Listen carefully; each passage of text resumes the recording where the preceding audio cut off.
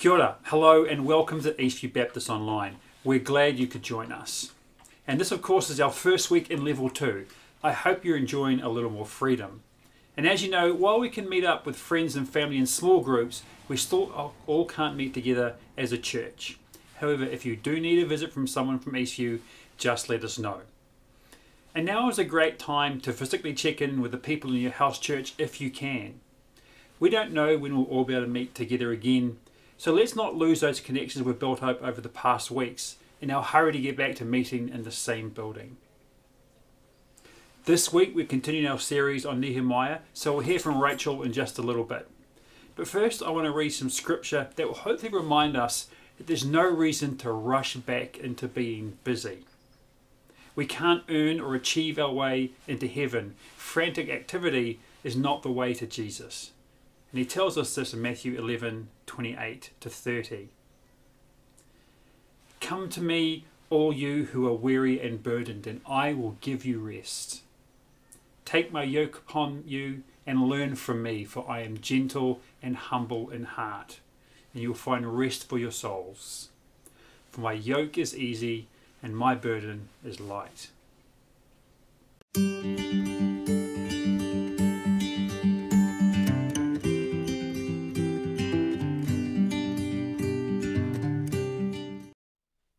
Good morning, everyone. This morning we're continuing our series on Nehemiah, starting from chapter 2, verse 9, through to chapter 3, verse 32. Grab your Bibles and feel free to pause our video right here while you find Nehemiah 2, verse 9, so we can read along together. When I came to the governors of the province west of the Euphrates River, I delivered the king's letters to them. The king, I should add, had sent along army officers and horsemen to protect me. But when Sanballat the Horonite and Tobiah the Ammonite official heard of my arrival, they were very displeased that someone had come to help the people of Israel. So I arrived in Jerusalem. 3 days later, I slipped out during the night, taking only a few clothes with me. I had not told anyone about the plans God had put in my heart for Jerusalem. We took no pack animals with us except the donkey I was riding. After dark I went out through the valley gate, past the Jackal's Well, and over to the Dung Gate to inspect the broken walls and burned gates. Then I went to the Fountain Gate and to the King's Pool, but my donkey couldn't get through the rubble. So, though it was still dark, I went up the Kidron Valley instead, inspecting the wall before I turned back and entered again at the valley gate. The city officials did not know I had been out there or what I was doing, for I had not yet said anything to anyone about my plans. I had not yet spoken to the Jewish leaders, the priests, the nobles, the officials, or anyone else in the administration. But now I said to them, "You know very well what trouble we are in. Jerusalem lies in ruins and its gates have been destroyed by fire. Let us rebuild the wall of Jerusalem and end this disgrace." Then I told them about how the gracious hand of God had been on me and about my conversation with the king. They replied at once, "Yes, let's rebuild the wall." So they began the good work. But when Sanballat, Tobiah, and Geshem the Arab heard of our plan, they scoffed contemptuously. "What are you doing? Are you rebelling against the king?" they asked. I replied, "The God of heaven will help us succeed. We, his servants, will start rebuilding this wall, but you have no share, legal right, or historic claim in Jerusalem." Then we hit chapter 3. Hit pause on your video right here and take a quick look at this chapter. Now, I don't know about you, but when I opened today's reading, my first thought was, really? Really? A long list of boring names? The whole of chapter 3 is nothing but names. Let's just say I was not that enthusiastic about this being today's preaching topic.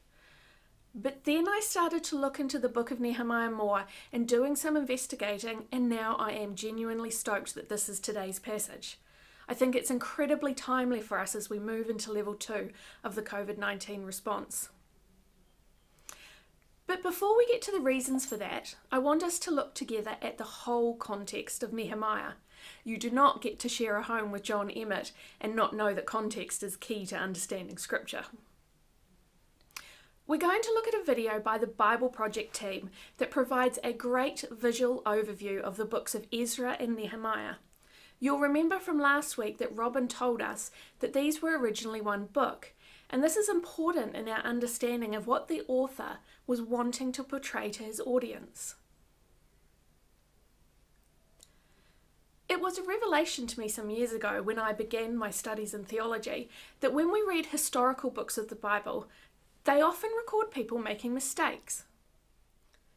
I often read these parts of scripture and couldn't understand why God wanted people to do certain things that were recorded. They just didn't make sense to me. But when I grasped the genre of the text, in these cases being historical texts, I was able to understand that they recorded what actually happened rather than only what God wanted to happen. And usually that meant a mix of people getting it right and people getting it wrong. The book of Nehemiah is just like this.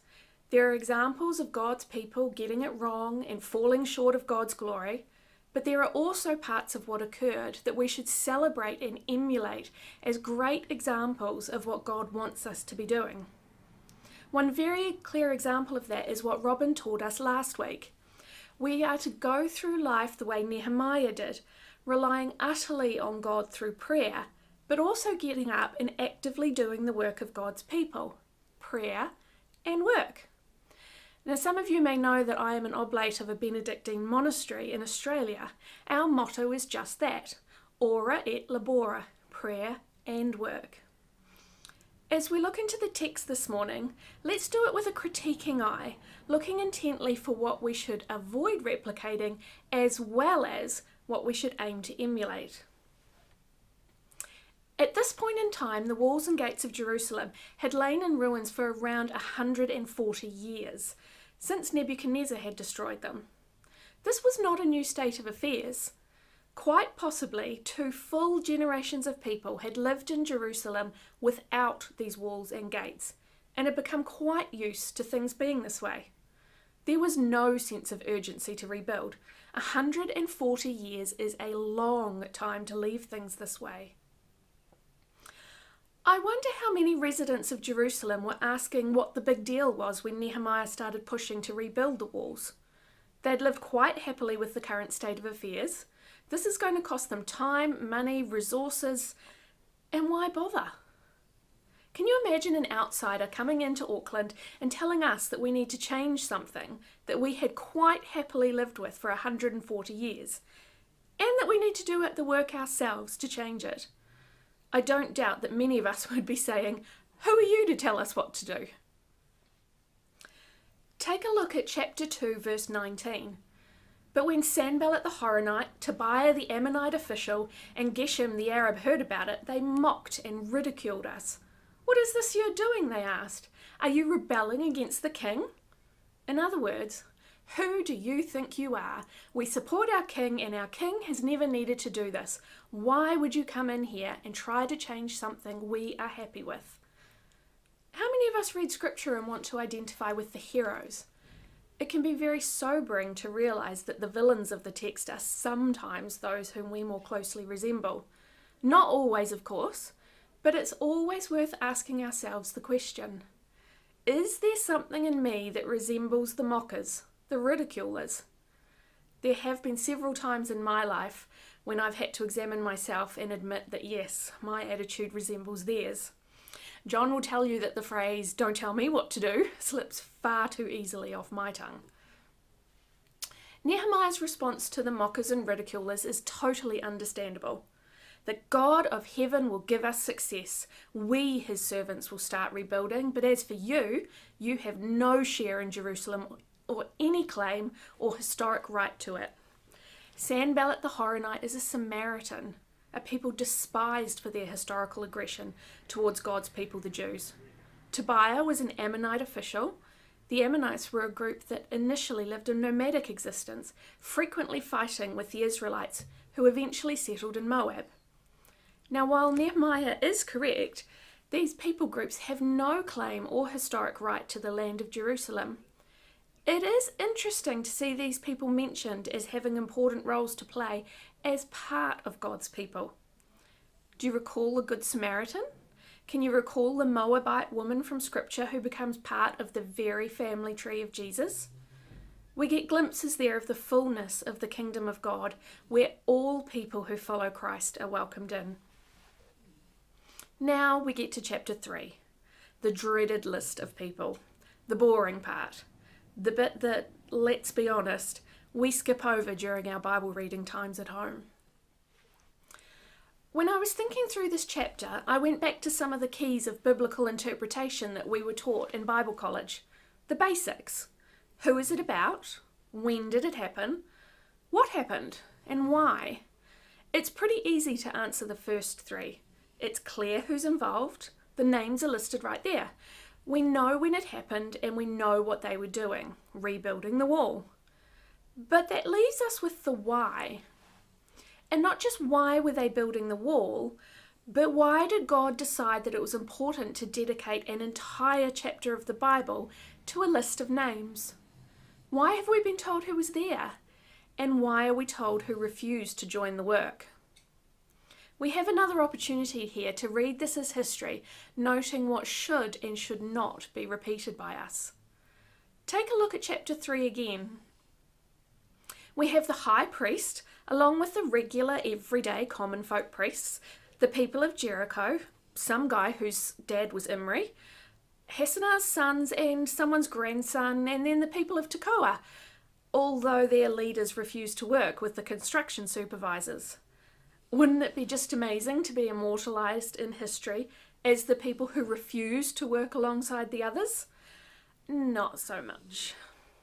Then we have multiple goldsmiths, merchants, and someone who made perfume for a living, as well as the son of the leader of half the district of Jerusalem. And the list goes on.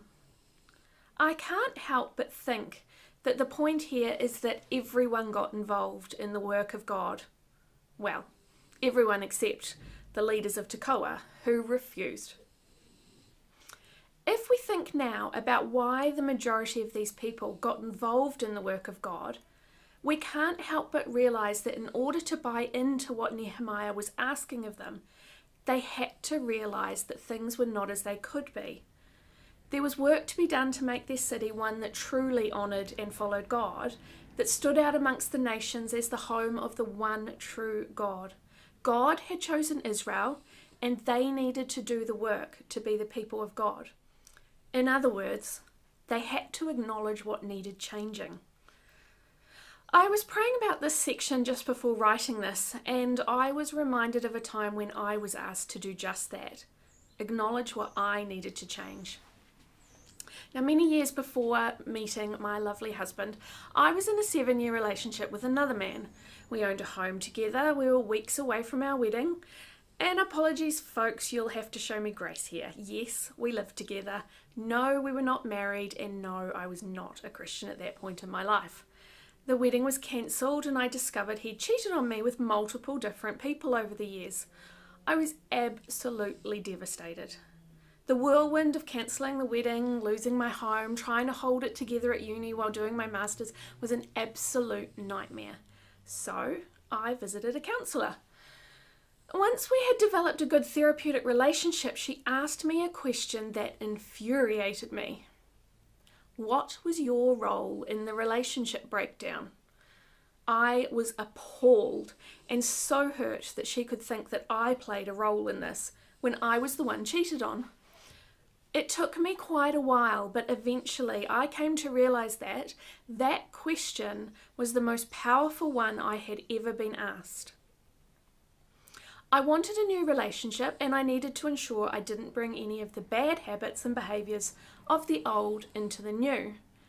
A central tenet of psychology is you can't change what you don't acknowledge. So I had to acknowledge mistakes I'd made that I would not want to repeat. Then I got to rebuild things. Then I was ready for a new relationship. And then I waited years and years for John. Now, this is exactly what the people in chapter 3 did. They took a good, hard look at the state of affairs and realised something needed to change, and then they changed it. As we move down the levels of the COVID-19 response, we have an amazing opportunity ahead of us. We get to rebuild. We get to rethink. We get to reimagine. What does it mean to be God's church? What do we, Eastview, want to leave behind? And what do we, Eastview, want to rebuild? Your house church leaders will have a set of questions now that you guys can ponder together when you're ready. If for any reason you don't have those or you're watching this separate from your house group, we will post them on the Eastview Facebook page. But I do encourage you, take the time to rethink and reimagine. What things do we need to acknowledge that we might want to leave behind? And what do we want to rebuild? That's it for our service. We trust you've seen or heard something today that has blessed you. Please continue to stay safe and be sensible when you're out and about and meeting with other people. But before we go, we have one more song for you, and it's a new one. So here is Deeper, Deeper Still.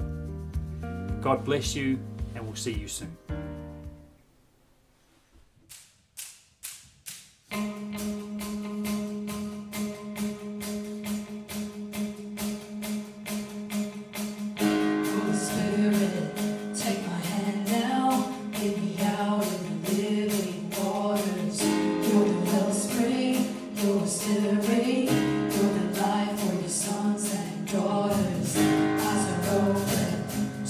Unseen, and our faith is rising within me. So bless the Lord now.